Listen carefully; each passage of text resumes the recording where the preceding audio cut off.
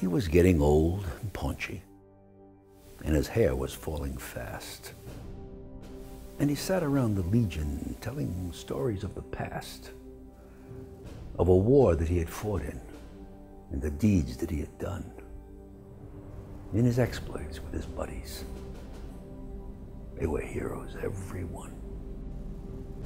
And though sometimes to his neighbors his tales became a joke, all his Legion buddies listened, for they knew whereof he spoke. But we'll hear his tales no longer, for old Bill has passed away. The world's a little poorer, for a soldier died today.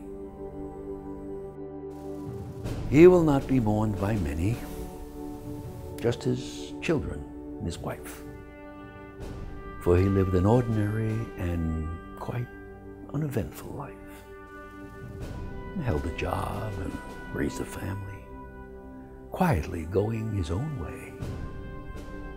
And the world won't note his passing, though a soldier died today. When politicians leave this earth, their bodies lie in state, while thousands note their passing and proclaim that they were great.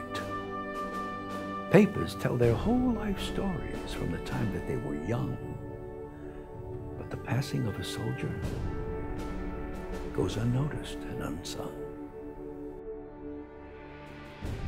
Is the greatest contribution to the welfare of our land a guy who breaks his promise and cons his fellow man? Or the ordinary fellow who in times of war and strife goes off to serve his country and offers up his life? A politician's stipend and the style in which he lives are sometimes disproportionate to the service that he gives, while the ordinary soldier, who has offered up his all, is paid off with a medal and perhaps a pension, small.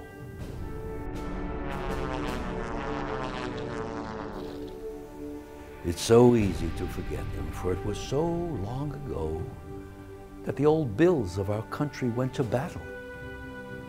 But we know it was not the politicians with their compromises and ploys who won for us the freedom that our country now enjoys.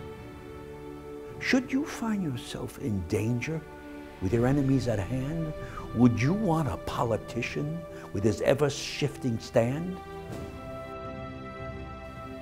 Or would you prefer a soldier who has sworn to defend his home, his kin and country, and would fight until the end? He was just a common soldier, and his ranks are growing thin.